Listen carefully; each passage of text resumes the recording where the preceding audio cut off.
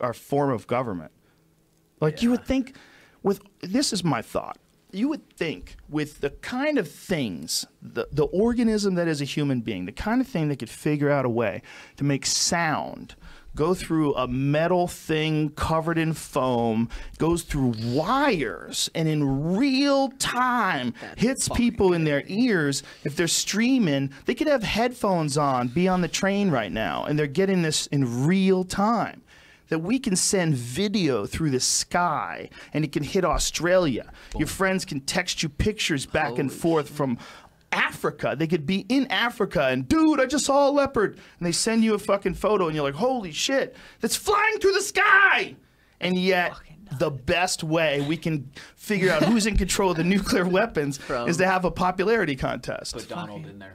Yo, we're crazy. People are crazy. We're the craziest thing. God, it's nuts. We're in like this wave of like being evolved and not being evolved at the same time, like technologically, spectacularly evolved to the point where we can bend matter and create nuclear weapons and fly robots to Mars and take pictures and send them back to us. Like the shit that we can do is off the charts when it comes to like technology and our ability to manipulate the world around us and create giant buildings and structures and airplanes and bridges and shit.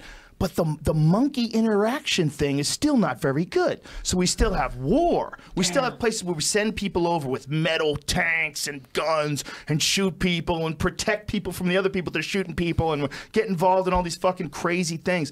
Our physical interactions as organisms are just still in this barbaric stage. We're still in this one tribe going after another tribe stage from 20,000 years ago, 30,000 years ago. It's like the same programming, but now this programming can fly jets filled with missiles and shoot them out of the sky and sneak up on you underwater in a metal tube, a submarine that shoots fucking nuclear missiles and shit underwater.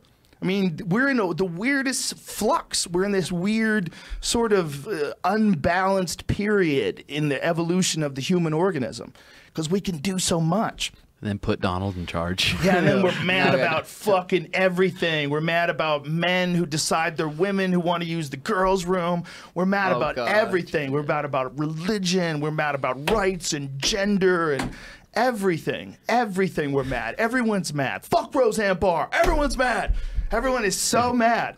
And while all this weird personal interaction shit is happening that's distracting the fuck out of us, the more it ramps up, the better AI gets. Artificial intelligence they just keep working on it and keep getting better and better. We're going to be in like a full-on rock fight when AI goes live. It's like we're falling into this whole, like if this was a trap, if I was artificial intelligence and I knew I'd be like, well, this is what we'll do. We'll just go back in time and set people up and make them make us. We'll just plant this idea in their heads, and just like an aquatic worm makes a caterpillar or one of those grasshoppers rather jump into a pool and drown itself so that it can swim out of its brain. You ever see one of those things happen? Just like that, AI's doing that with us. They give us shiny Samsung Galaxy Note 9. Look at how big the battery is. And now it takes photos of your face and knows your face. You can tell your face. Yeah, Face ID and fingerprints. And before you know it, listen, we found the best way to get a signal, to talk to people. You just stick it in your ass. It's a little pellet. We're going to put a little robot dick in our ass. A little but that pellet, if you could just hold it in your ass, it's smooth, dude. You barely know it's in there. But it connects with your ass is open. It's not like the rest of your skin. You're not going to keep it in your mouth, right? Well, the ass is the way to go because it's like open. You know, it's not like don't have to go through the dermis. And so that just connects with you, and you can fucking see augmented reality with a little tiny robot dick. It's about that big. You barely feel it. It's like a BB.